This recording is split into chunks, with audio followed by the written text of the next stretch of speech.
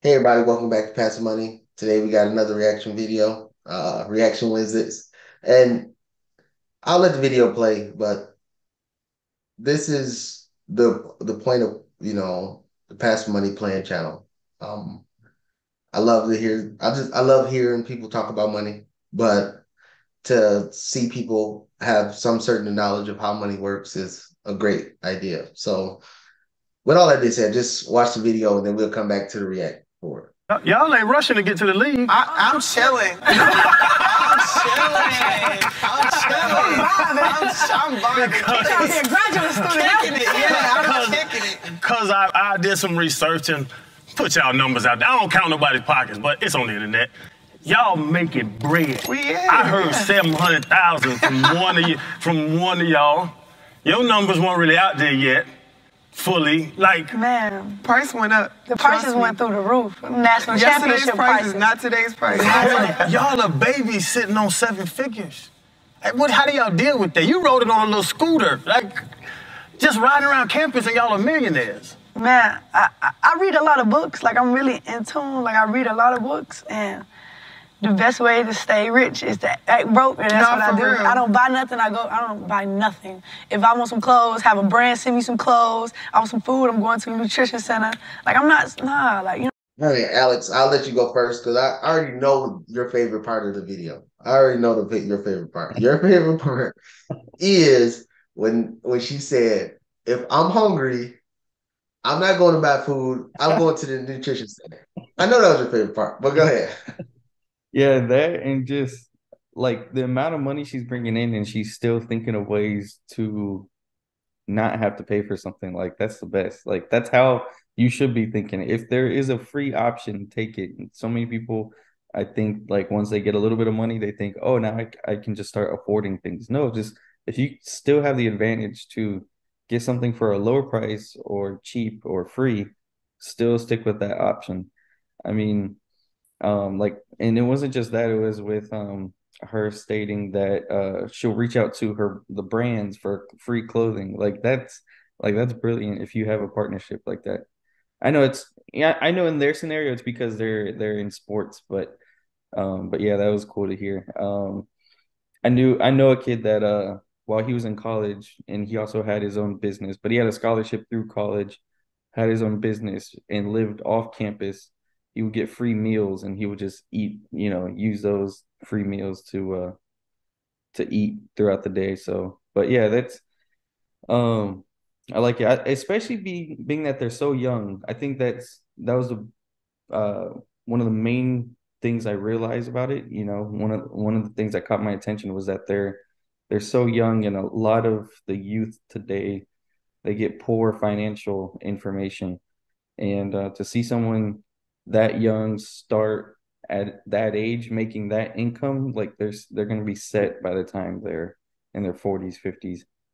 I mean, at that rate, especially making $700,000 a year. Right. And Alex, I know you don't know much about sports at all, so I'll give you a quick update on this. So you notice in there the gentleman that was interviewing him, he said, "Y'all not trying to go to the league. Y'all not trying to go pro."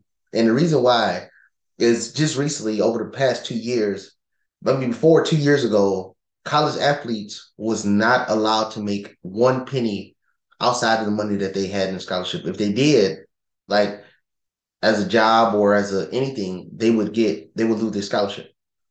So 2 years ago, it was switched to an NIL deal.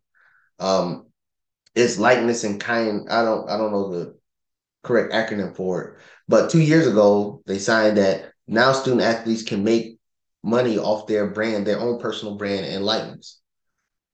So when it comes to women's basketball now these women in college are making more money off their endorsement deals from NIL than they would make if they went pro. So on the video, you seen that he said that you're making 700,000, $1 million a year off of brand deals, right? But and that's just in college. But if they go pro, I think the max contract in the WNBA is like $300,000 a year. So they're making more money now. That's why he said, "No, I'm chilling. I ain't even looking to go to the league because they're making more money now in college with all these brand deals and stuff. And of course, they can go pro and still have brand deals, but they probably won't have it like this in college. But for me, of course, my favorite line was when she said, I read books.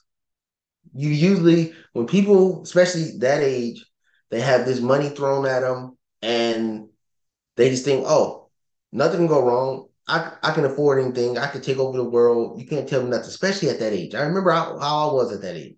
If I was making that kind of money, nobody would be able to tell me nothing. I would be like the Antoine Walkers and stuff who had a lot of money and just blew it all because I didn't have the literacy. My favorite thing was, and we always talk about this on this channel, is if you don't have successful people around you, put yourself around successful people, i.e., reading books, really going on, podcasts and social media for people that's really doing it and understand money. And she said, I read books and I know how to keep money is you have to be rich but act like you're broke. That's how you get money. If you always around flashing, every time like people in the 9 to 5 world, they may get a bonus or they may get their tax returns and they go ball out for 2 seconds. Then they gotta go back to work and struggle through the rest of the year because they have to ball out because that's what society tell them. And so when she said that, like she rode up on a scooter, she ain't come in there, Audi A8 or no, Benz or nothing like that. Riding a scooter, you know, not going to the, Gucci and, red bottoms. I don't know who make those. I think it's Louis Vuitton or something like that.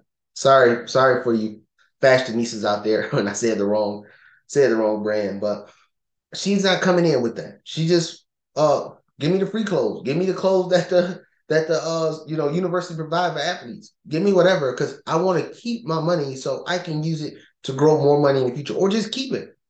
If you 100% scared to invest, scared to pass, it is better for you just to keep your money and hold on to your money than not spend it. Even if you just save, save, save, save, save. Now, of course, we know depreciation is going. I mean, inflation is going to kill you, but you're still in a better place than somebody that just went out there and blew their money. So that was the part that I like that she said, I read books. I understand what it is to have money. That is because you don't hear that from people 19, 20. I don't want to put an age on them, but I know it's not higher than 24. You don't hear that. The only other person I heard that said something like that is you and maybe one other person. I mean, at that age. And so those are very key elements. I mean, people in their 40s and 50s still don't even understand that concept.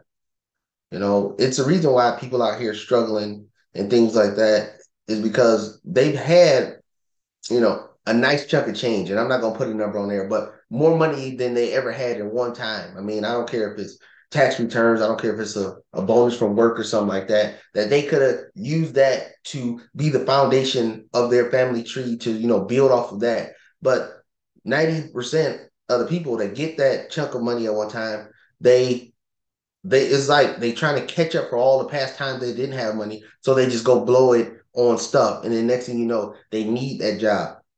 And I'm not saying a signing bonus or tax return is going to get you out of a 9 to 5 job, but if you just stack every year, you stack your tax returns for the people that still get money on tax returns. You stack that every year and just invest it every year. Index fund, index mutual fund, something like that every year. And so let's say you put in, I think the average is like $1,500, $2,000, whatever. If you did that every year and just grew that, started at an early age, you still will be more well off. You will be less dependent on the job, way less dependent on the job than somebody who just blew the money. If you took that money and put it in rental properties, now you got cash flow that's coming in every month, or you put it in, a dividend index fund, and then you living off the dividends. When you get 65, you're sitting there in a good position. You have the quote unquote, now you have that pension to go along with Social Security because pensions are not there no more. But you have some form of cash flow coming in when you get to 65. And again, I'm talking to the people that just have the regular 9 to 5 jobs, and that's how you get ahead. Then you can save more money. Then you can add more investments to the scale. So that's the thing that I seen in the video, and I just really love seeing people younger than me, especially people not making the same mistakes that I made when I was that age. Because when I went to the army, I got a signing bonus, but that thing was gone in the wind. I was balling. I was making it rain with my little $5,600. I was making it rain. So I'm very glad and I'm proud of the young ladies for being able to put that together and make it happen. Yeah, I love seeing that. People that have some sense of financial knowledge. Um, you don't you don't see it much with people when people just can't seem to grasp. And my my biggest point has always been that I would rather live like I'm broke right now in the beginning, use all that money that I can make and buy my freedom. And once I have my freedom that is constantly cash flowing, for example, then if, it like I remember I was talking to you about and I don't mean to get off track, but just going to a point off of this is someone that and I won't mention their name, but someone that that is very wealthy. And I asked him, I was like, does he live like you, like in a regular house? And you're like, well, no, he lives in an estate, but he can afford it. Like when you get to that point, then what does it even matter? But until then, you've got work to do and you need to be focused on your goal. And you need the most important thing is building that foundation and leading you to that path in life where you have that cash flow to buy your freedom, and then other people are providing you with the lifestyle. But until then, you have to be focused on the numbers, because if not, every single dollar you put towards something that's useless is going to hold you back. And most people don't see that, is that and that's the only thing I can see. Anytime you're starting to invest in stocks, you're starting to invest in real estate, or you're starting your business, and then every time friends or family or whoever asking you for money and you're giving out money, or you're buying stuff, you're going out all the time, that money is holding you back from progressing your businesses or progressing your investments to get to where you want to be, because you're too focused on blowing it elsewhere on things that don't matter, and you're always going to be held back. I can't say it any better than that. With all that being said, please like and subscribe. We'll see you in the next video. Y'all have a good day. Save your money. See you guys.